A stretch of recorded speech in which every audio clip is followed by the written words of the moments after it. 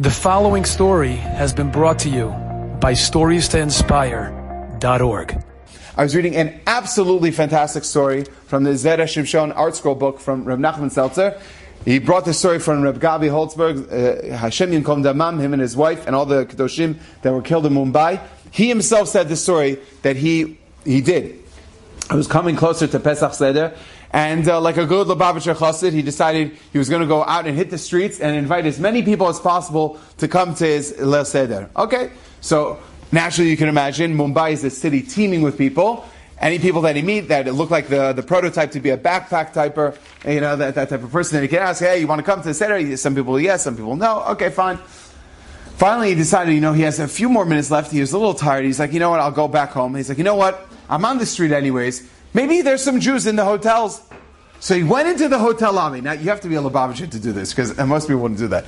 He goes up to the clerk at the desk. He goes, excuse me, do you have any Jewish or Israeli backpackers here? Now, if you go to do that in most American hotels, they would completely ignore you and say, get out of here, trespassing, right? But the person went with the confidence, and he said, they said, well, I don't know, sir. Let me give you the guest list. Can you imagine that? Here's the guest list. Totally violation of all privacy laws. But it's India, right? And it's all about Jehoshua. So he gives him the list, and he looks at it, and he sees all these random names, completely not Jewish, and one name jumps out at him.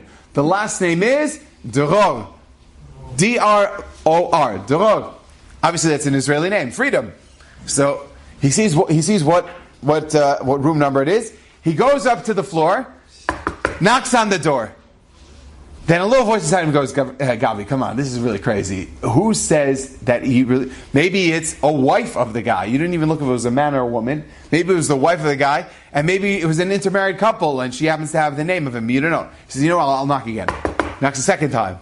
He's like, come on, look, Gabi, you gotta go. It's right before Pesach, you gotta get ready, do achanot, what are you doing? He's like, you know what, third time. Okay, knocks a third time, and he's like, okay, forget it. Obviously the person's not coming to the door. He walks down the door, he's pressing the door to the elevator to go down. Suddenly, right when the elevator goes ding, ready to go down, suddenly a door opens up down the hallway, and he sees what looks like to be an Israeli young man. Picks up the door and says, hello, mize. He goes, oh! He walks over to the guy, he says, Dror? No, ze shem mishpachti. That's the name of my family. He says, oh, what's your name? He says, my name's Yaniv. He says, Yaniv, oh, good. I just wanted to tell you, we're having a Pesach Seder. I would love for you to come. Yaniv looks at him and goes, who said to you? So, he says, HaKadosh Baruch Hu sent me for you to come for the Leil Seder. Are you coming? And the guy suddenly, he looked like a ghost hit him when he said those words. He says, I have to tell you something. And he says the following. Now, Gabi's like wondering, oh my gosh, I have like literally a few minutes left till Pesach Seder. Like, what's going to be? What's he going to do? What's he telling me? He says, you know what?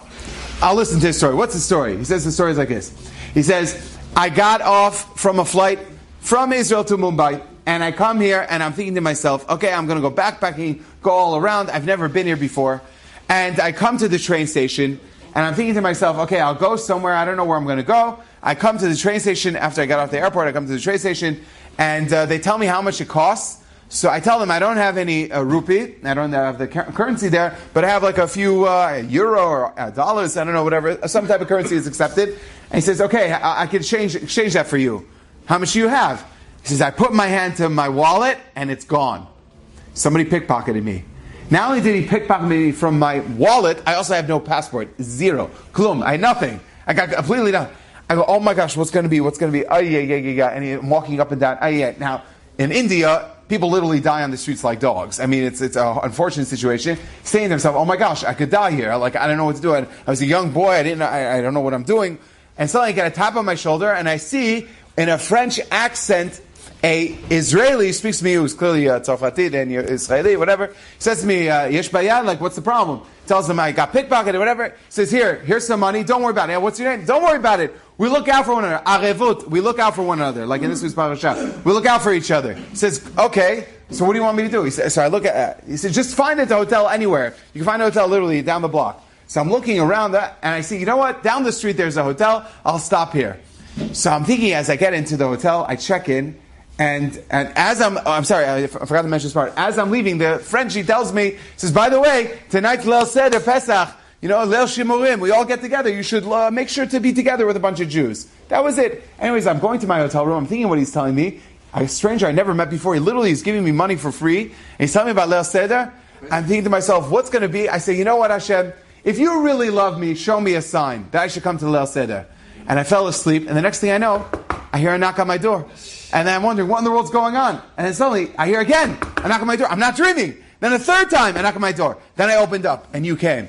So Gabi Holtzberg looks at me and goes, so that's a yes then? You're coming to Leil Seder? And he said yes. And then Baruch Hashem, the person Choser B'tshuva. Arevut, Hashem looks for us. Enjoyed this story? Come again. Bring a friend. StoriesToInspire.org